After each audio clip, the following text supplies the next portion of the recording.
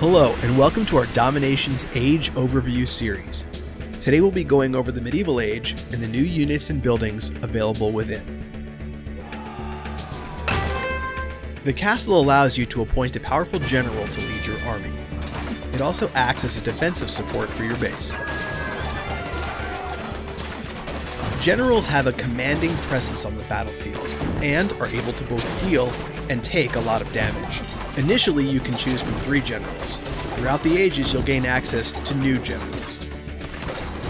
The ballista is a powerful unit that will crush buildings and fire over walls. While strong, they can only attack buildings and are defenseless against enemy troops. That wraps up our video on the medieval age. Keep those structures, upgrades, and your troops leveled. We'll see you in the gunpowder age.